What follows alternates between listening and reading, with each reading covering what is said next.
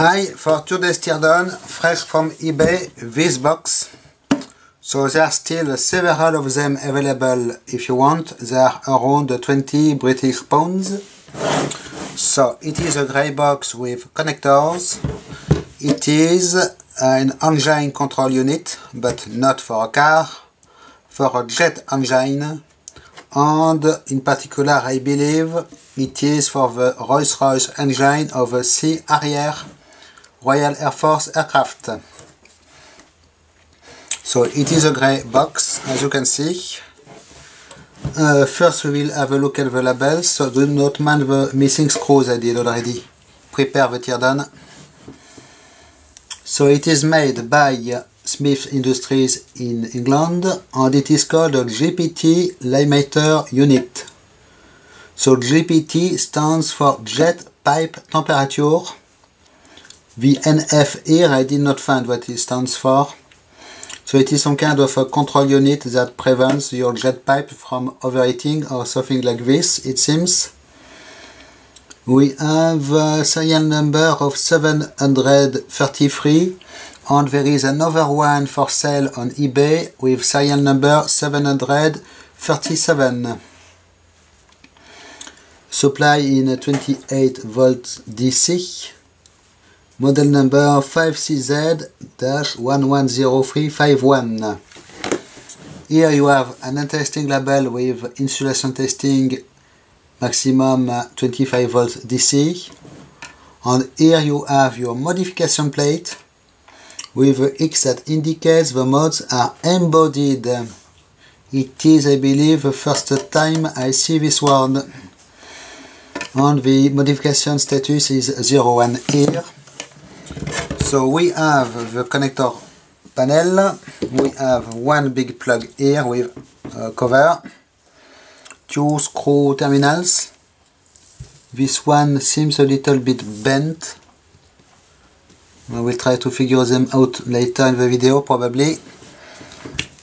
6 pins connectors here and 3 pin connector here, so they are called plug number 1, TBA, plus and minus. So maybe it is where your actual temperature sensing device is connected. Plug number 2, 3, 4, 5. And here we have in fact what are two trimmers with some kind of security bits. You cannot turn them with a regular screwdriver. They are called GPT and NF. So exactly what you have here. So about the screws, they are the regular model of British screws with a little recess in the middle. At the bottom we have a number of screws here. We have this cover here, and we have 4 threaded holes for securing the device wherever it is intended to go. I believe it is for mounting on the side of the jet engine. So probably we have pretty hardened electronics in here to resist the extreme conditions of vibrations and temperature variations and so on. Excuse me. Okay, so here we have a little cover. We will start with removing this one because it will be quite straightforward.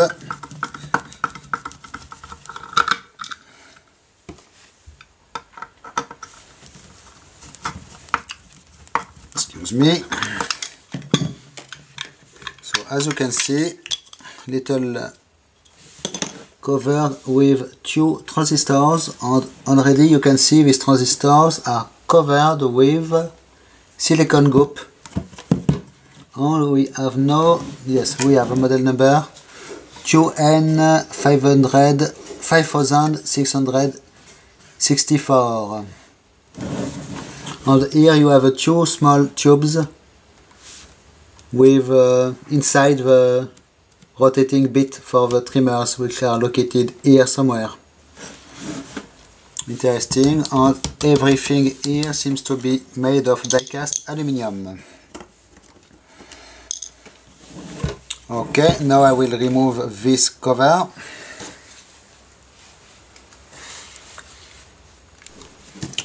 So it is just a matter of undoing the 3 last screws. So the screws are fitted with this kind of cups, which are interesting. Some kind of washer cups like this to accommodate the size, in fact, because the holes here are bigger than the screw size, as you can see. It is something you see sometimes on Russian Avionics, this kind of things.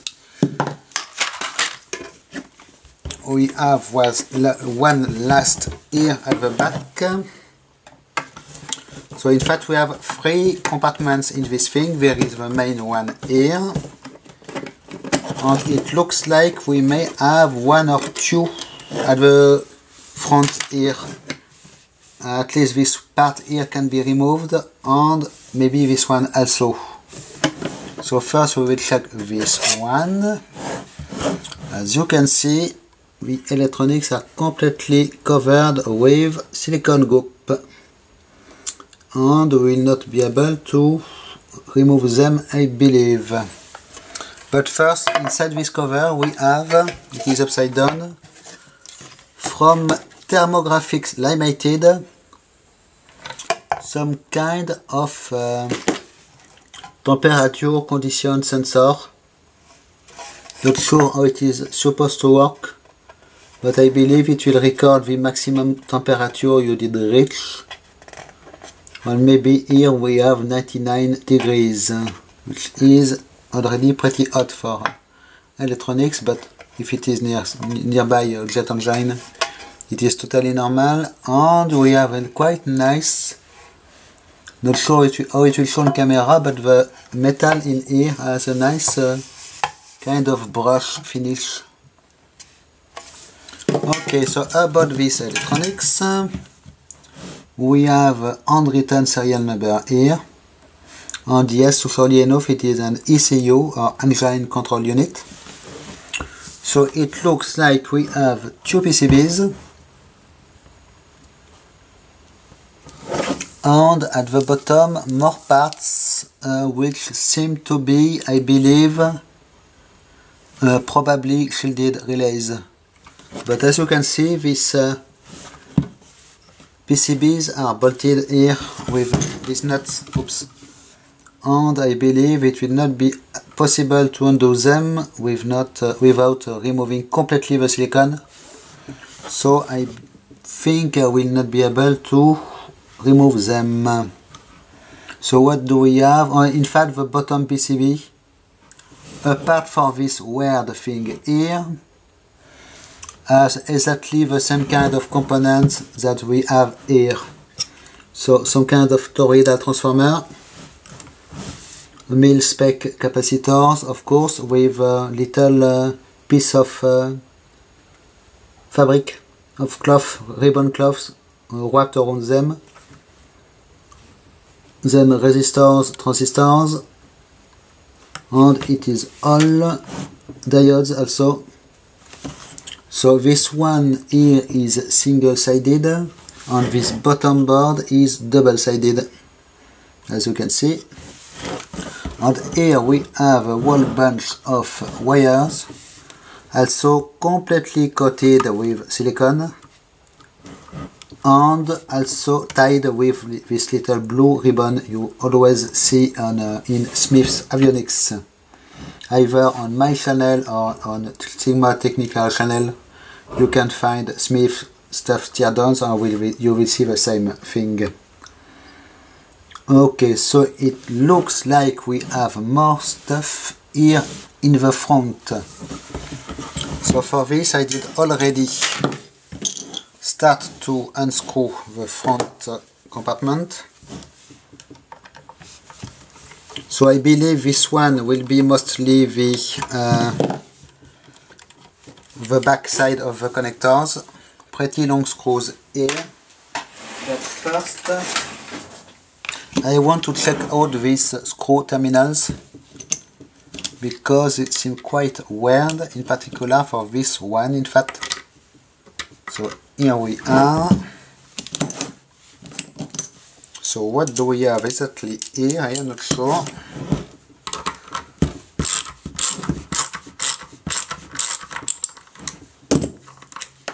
Yes, just one screw. It seems to be a copper screw with a copper washer. As you can see, pretty serious spring washer even. And in here just the base of the terminal, which seems to be silver plated. So not sure why on this one you have a bigger washer, you haven't got this on the other one. So very nice hardware here, by the way. So I will try to reinstall it all the way in.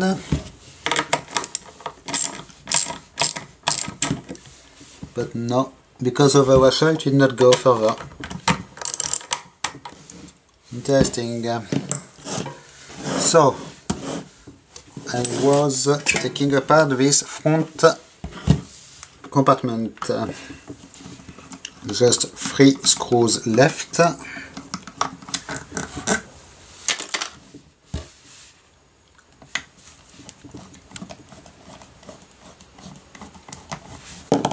And here we are. So first, I do not see any rubber seal or anything in this thing, either here or here. So I guess everything is coated with silicone, so it is better than a rubber seal, but still. So you can see the wires coming from the connectors here at the front. There is something in here, so in fact it is just the backside of this terminal. And you can see the wires are directly crimped inside the connectors, and the unused holes are plugged with these red plastic things. More blue ribbon around the wires, and everything is connected here to solder terminals, which seems to be some pass-through filters at the same time, at least for this one, pass-through capacitors, or something like this. And we have more screws that will probably, I hope, allow me to access this part here. So here about these two things, yes, I see a trimmer here at the bottom. I can barely guess the body of a trimmer, multi-turn linear trimmer. So will it cooperate or not? Yes, so far. So yet another model of screws.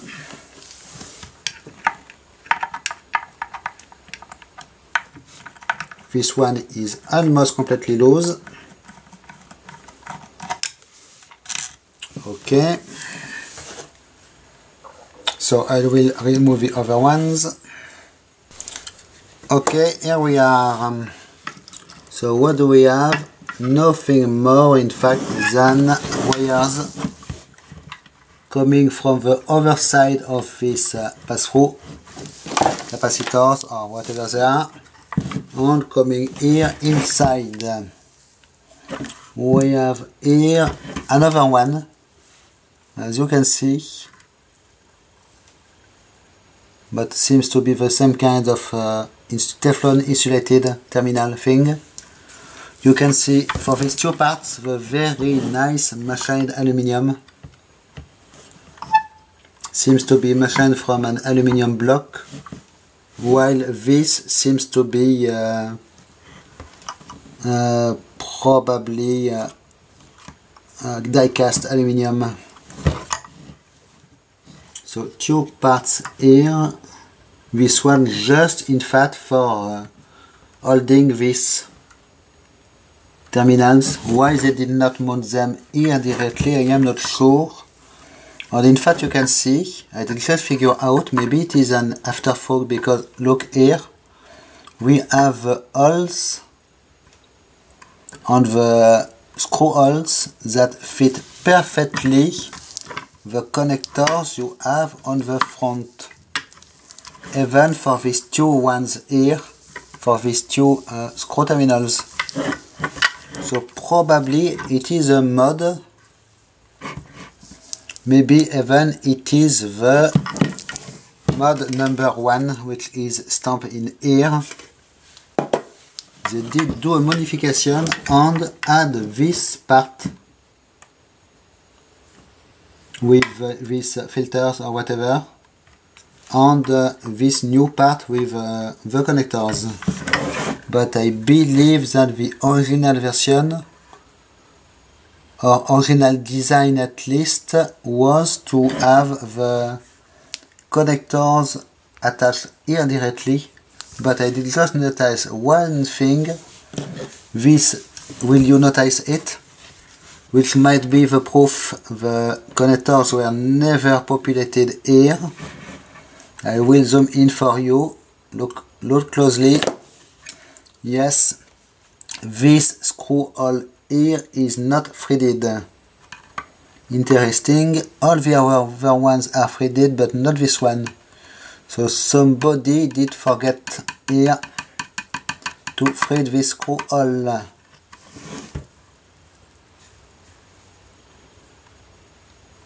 Okay, so two very expensive parts here.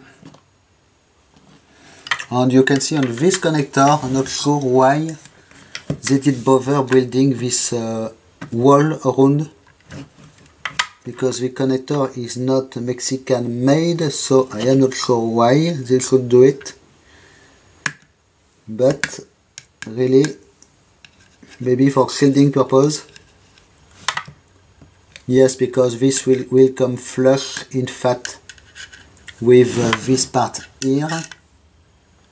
So while all the other wires are filtered here with these things, these ones which are shielded go directly to the next part and this terminal. I do not know if it does any filtering action or if it is just a terminal.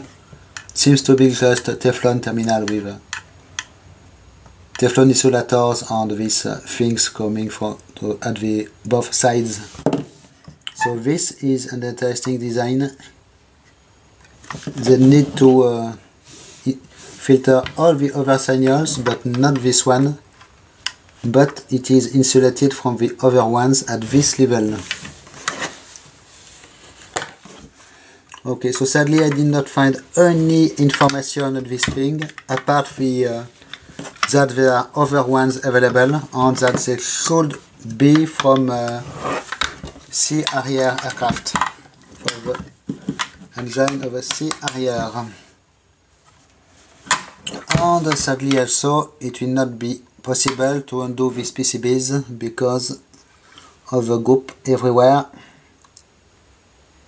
So it should be quite a lot of damage if I try to undo these nuts. And also they are self-locking nuts, so they must be very hard to turn. But at the bottom I just see regular mill grade metal can relays, the relays in rectangular metal cans. And each one, I can even count how many of them. We have 1, 2, 3, 4, 5, 6, 7, 8, 9, maybe 10 here. Yes. So we have 10 relays at the back here. And just the wires connected to them. But really they did bother covering the PCB quite extensively, as you can see. And they did bother filtering the signals. Whatever this box is doing exactly, so might be just some kind of temperature control, temperature monitoring or something like this. Okay, so I will put this back together now. Thanks for watching, bye bye.